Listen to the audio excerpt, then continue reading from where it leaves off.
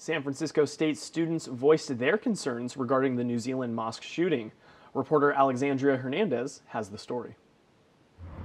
Students and faculty gathered together at SF State for a campus discussion concerning the terrorist attacks on two mosques in New Zealand. I live in America. In America, this happens too often. Quite frankly, I think we're very desensitized to a lot that's happening in the world. So it's very critical. It's a personal commitment of mine to try to engage with people on a personal level about some of this stuff so that I can really make a difference from that more authentic space. 50 people were killed in Christchurch, New Zealand after a gunman opened fire. Authorities discovered an 87-page manifesto filled with anti-immigrant and anti-Muslim speech. We often think that it's only in the U.S. where these type of racist acts occur, and we forget about the bigger picture where it's a worldwide issue.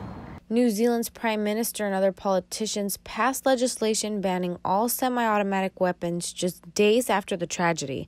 In the U.S., countless mass shootings have occurred in the last few years, yet gun control is a topic that is still frequently debated. Acknowledging the root of the issue, that this isn't necessarily something that we can only legislate away. While I do think that it's a component of the issue, our lawmakers across the world need to address this adequately. I think we're not doing enough as a nation, as a world, to fix these issues.